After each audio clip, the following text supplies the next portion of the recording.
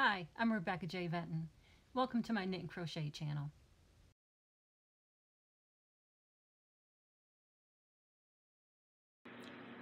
Today I'm going to show you how to make a crocheted shower puff.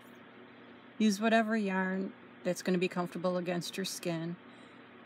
The recommended is cotton, but today I'm using a worst weight yarn. It's Red Heart, Super Saver, and then any color that you like. Alright, let's get started. Alright, this is what it looks like when it's done. Alright, and you're going to need, of course, yarn needle, eye hook, scissors, and of course, your yarn. Alright. Going to start with white, and that's going to be the loop that you hang from, and it's actually it looks complicated, but it's so simple it's ridiculous. And this is going to be the middle, which will be hidden. All right, okay, now first thing it says is, now, and this is my version of it. There's so many out there, but this is mine. All right, chain 5.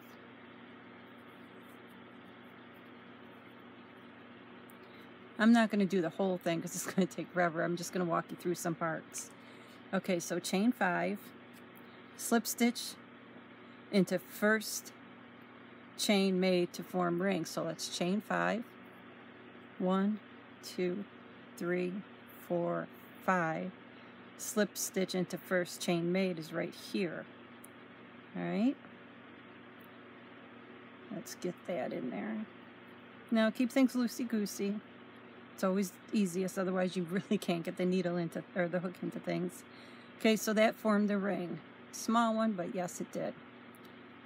Now what I like to do is to work over my tail so it's less weaving in at the end. Okay, so now for the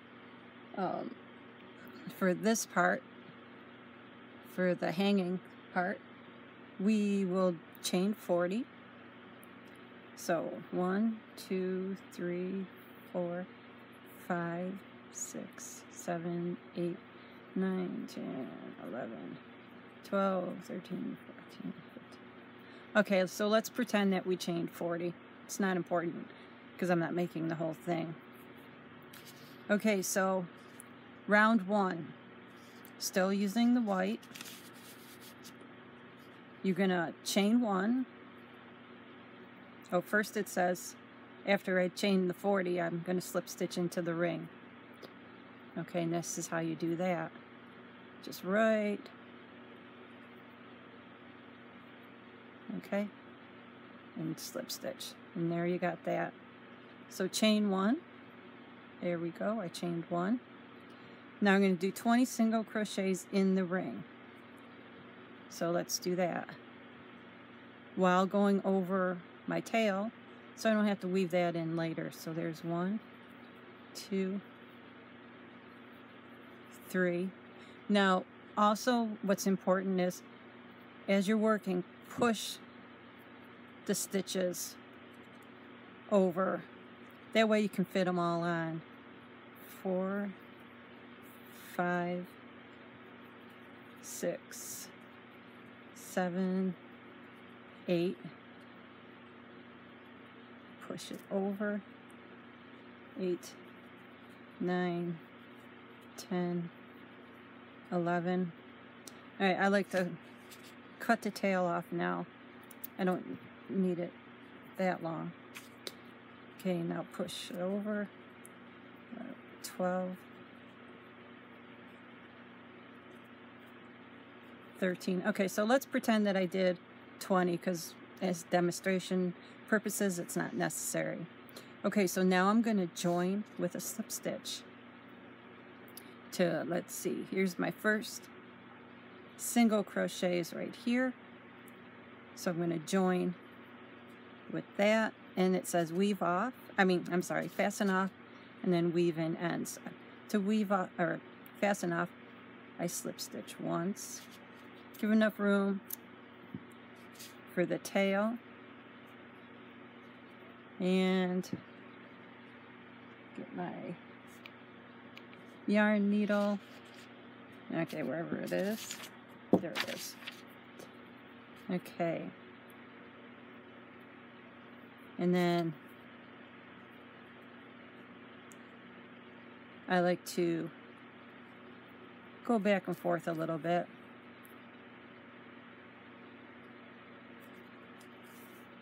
Okay, you can do that a couple more times if you'd like. Okay, here we go. We got the beginning part. Okay, now we're going to do with the main color. And I chose purple. It's called Orchid. Okay. Do my slip stitch knot on that hook. Okay, join with slip stitch to first single crochet of round. Okay. Here's my first one. And slip stitch. There we go. Okay, chain 3. So 1, 2, 3.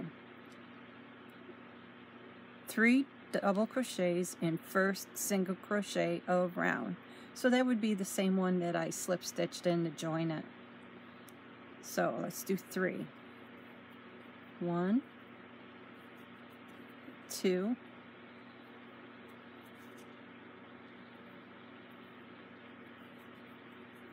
3. Okay, next it says make 4 double crochets in each single crochet around. Okay, so here's, and I work over my tail like I said before. You don't have to if it gets complicated for you and in the way. And then, so let's do, here's the next single crochet. And we're going to do 1, 2, 3, 4. Okay, I think at this point I can trim the tail off. Okay, and you're going to do that in each single crochet around. Now, in round 2, or round 3, you're going to chain 3 like you did before. Oh, after you get done, you're going to join to the top of the chain 3, okay? And then you're going to chain another 3 for the height. Okay, and 3 double crochets in the first double crochet of round. Now this, the chain 3, is considered the first double crochet of the previous round. So you will do 3 more in that top one that you just chained 3 in. Okay, and then after that, in each double crochet, you will do 4 double crochets. And you're going to do that all the way around. You're going to join again in the top of the first chain 3 made, which is considered the first double crochet. Make it easier for you. All right. So here's the chain 3 after you had joined in there, and you're going to do 2 double crochets in first double crochet of round. Like I said, this is considered the first double crochet of the round. You would do 2 more double crochets in this top of the chain 3. Okay, and then after that, instead of 4 in each double crochet, you will be doing 3. And then you're going to join, you're going to fasten off and weave in all the ends. Here, let me show you. So here is the single crochet round. The next one where you put 4 double crochets in each one. And then the next round, there's 4 double crochets again in each double crochet around. And then in the final round, you can see I only put 3 in each one. And it automatically will form this as you go. And as you're doing it, all you're going to do is just keep on moving it around, and it will find its own way as you go. All right, just like that. Super simple, and before you know it, you got yourself a crocheted shower puff. All right, and here is the pattern. Go ahead and take a screenshot, and then I'll move it up a little bit for you. There's a little bit higher. Go ahead and take another screenshot. And there you go. Go ahead and finish taking a screenshot. And that is the Crocheted Shower Puff. And once again, it's as simple as that. Thanks for joining.